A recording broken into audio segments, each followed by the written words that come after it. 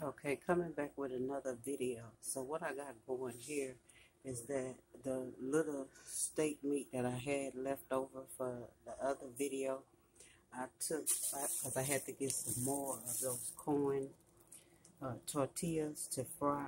So I just ended up making two of them out of that crumble steak that was left, and put some mozzarella cheese inside, and fried them like this. And then I'm taking a fried over easy egg or fried hard egg, and I'm just going to lay the egg on top of the small tortillas. Those are the Bria ones I made the other day, and these are the leftovers here. And so this is how it looks.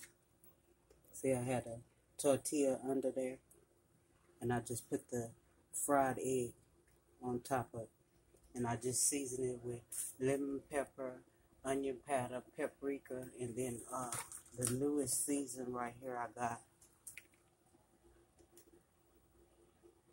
cowboy seasoning rub.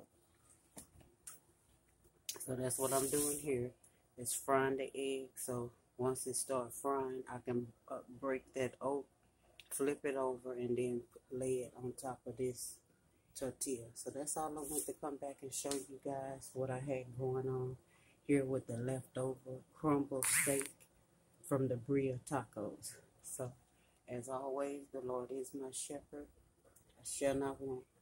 Thank you guys. Bye bye. Love you.